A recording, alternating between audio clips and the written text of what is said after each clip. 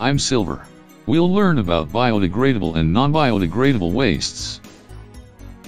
You might have seen the waste containers everywhere, in your house, in park, in shopping malls and many more.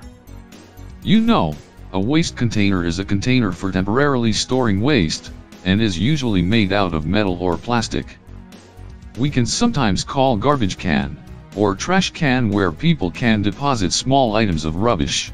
This can be represented as a symbol of 3 arrows in a triangular form, for recyclable items. In biodegradable wastes, biodegradable waste includes any organic matter in waste which can be broken down into carbon dioxide, water, methane or simple organic molecules by microorganisms and other living things by composting, aerobic digestion, anaerobic digestion, or similar processes. Any food you eat like fruits and vegetables, we can now throw them. Leftover will have peels of fruits and vegetables. Then we make a compost on waste foods. This process recycles various organic materials otherwise regarded as waste products and produces a soil conditioner. You may have heard this from the biologist Blaze the cat. If not, we'll meet her soon.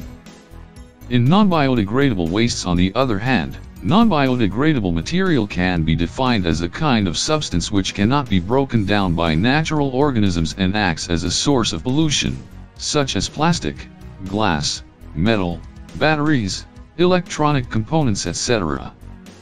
The problem is, the non-biodegradable pollutants are created by a human itself.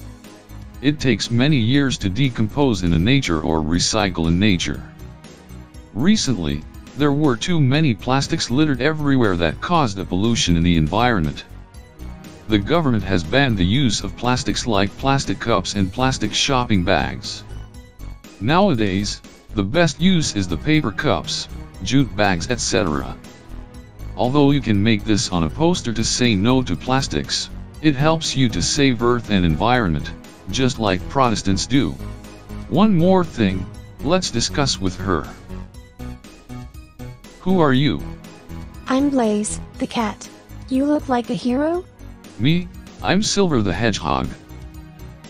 Okay, what would you like to say something? I've got to tell you how foods get decomposed. Well, okay. Food decomposition requires oxygen and water, as well as bacteria and fungi also require water and oxygen in order to live. This is called anaerobic decomposition. Dangerous toxins are produced. Okay. Which foods can easily spoil? I think berries, bananas, tomatoes, etc. can be easily rotten, but it takes 4 weeks. Let us consider banana. It takes around 50 days to rot completely. That's what I estimated. So, Blaze, you can test out with clocks to determine the time taken in terms of days. How far would the food spoil? Yeah, the food is therefore biodegradable waste. So, see you then. Yep, thanks for asking me. Like, comment, and subscribe now.